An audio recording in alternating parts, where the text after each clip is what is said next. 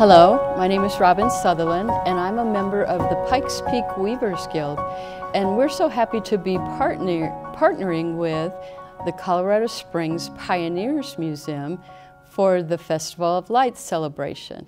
And we're here to share with you a craft called CD weaving. So I'm going to show you a few examples and then we'll show you how to do it. CD weaving uses an old CD that's maybe not useful anymore to do some weaving, and you can make beautiful designs.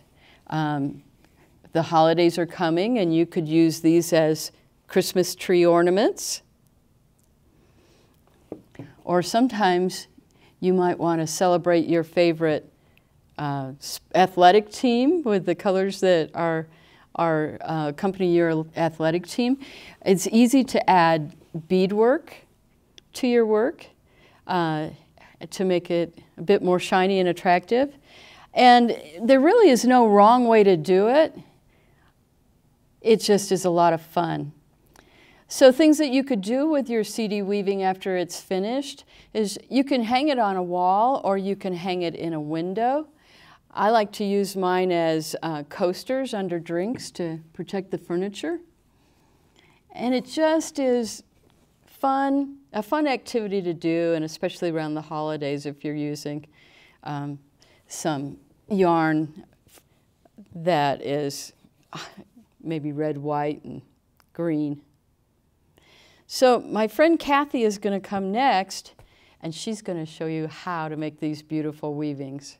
I'm Kathy Sterling, as Robin said, and I'm going to show you how to do weaving with a CD. So these are the basic supplies that you'll need. Is an old CD that you don't want to use anymore, a popsicle stick, a flexible needle that can be easily moved and flexed, some yarn that you're going to wrap onto a popsicle stick. So we recommend about 4 yards to start off with. And what you're going to do is you're going to take this stick that you've wrapped on the popsicle stick, and you have to make sure when you wind it on the stick that it's even across here so that it can fit through the whole of the CD when you're going through.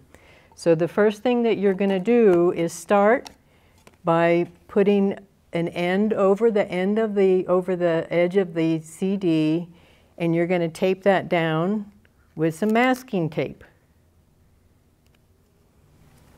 And then you're going to wind the CD, you're going to warp the CD in sections. So pretend like it's a clock,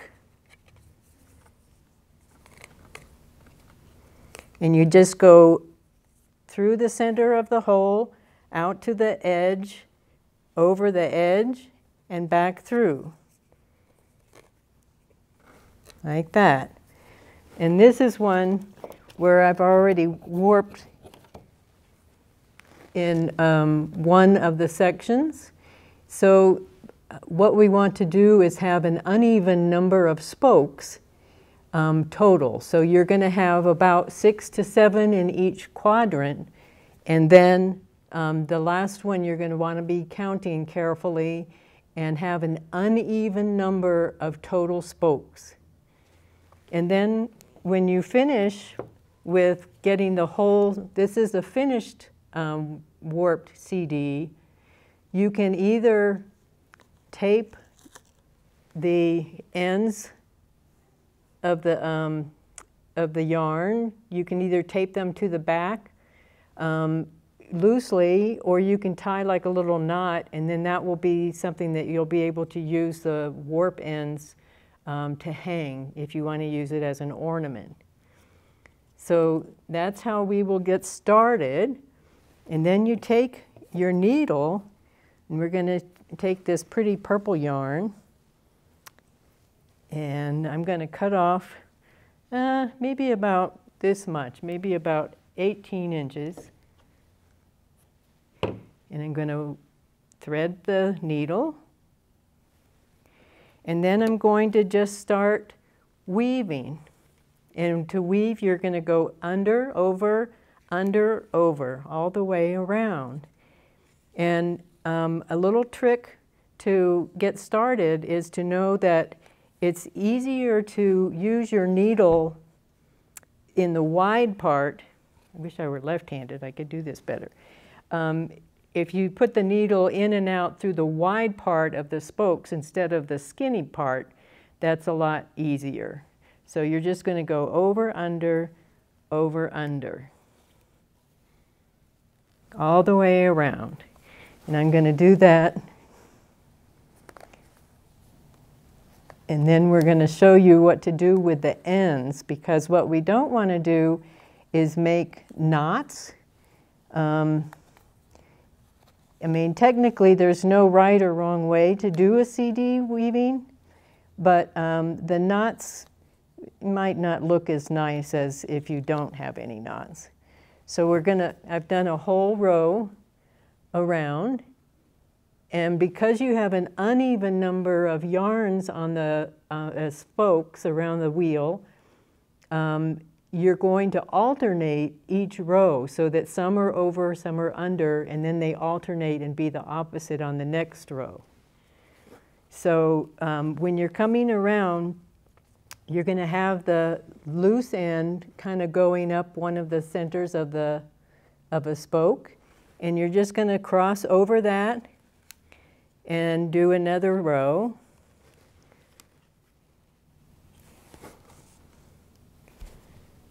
You just keep going over and under, over and under.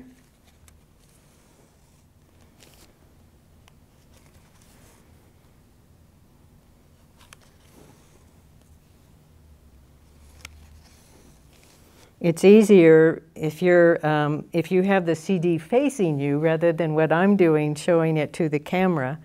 But hopefully you get the idea. So you're going to weave a couple rows, and then you're going to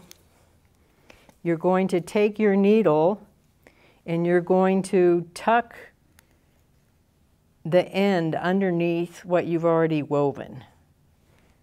And this is the hardest part to get started. You're going to tuck it underneath, and I'm not doing a very good job of this right yet. It's probably best to do about 3 or 4 rows, actually. I'm rushing this. So now I'm going to do some more weaving, and I think I just noticed that I made a mistake. So you can either go back and unweave where you made the mistake, because I must have gone over a couple of them, and I was ending up going over and under this very same ones, and I don't want to do that. All right. So that's where I went under. Okay. So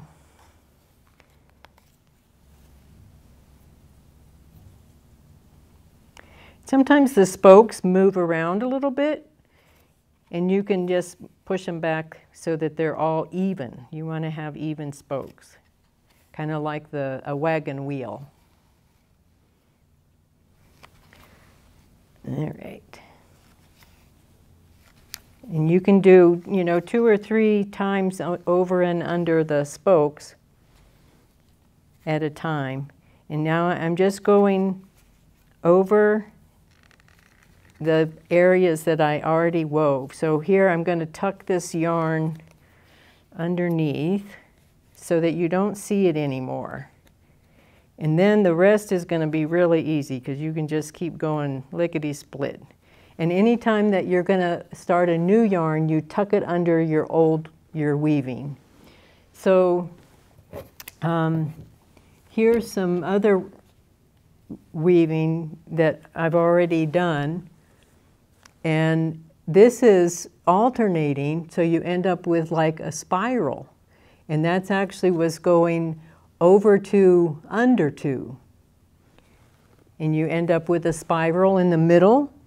And it's pretty decorative. As you get out to the further part, the warp yarns, these brown yarns, will get kind of covered. And so you won't see the spiral as well, but it's still kind of fun. This CD is done with an even number of yarns, and you have two different yarns that are going kind of at the same time, where you weave around and around and around with one yarn, and then you start the other color. If you did it all the same, always, you would end up going over and under the exact same spokes, and you don't want to do that unless you're doing even number. And this is one where I wove for a little while one direction and then went back another direction with one color and did the same thing with another color, and that's where you can end up with like a spiral kind of weave. When this is a finished CD, so you're going to take the yarn and go all the way up to the top as far as you can go. And then what I like to do, and I can't really show it too well, is I put the CD between my knees to hold it, and then I tie the ends in a square knot. I don't know if you can see that, but there's a little square knot at the very edge. And then what you can do is you can either tie it in a little knot up here so that you can hang it like a Christmas ornament like Robin mentioned earlier, or you can take the needle and weave it back underneath the weaving that you've already done. And that would be the finished one, and then you can hang it on a tree.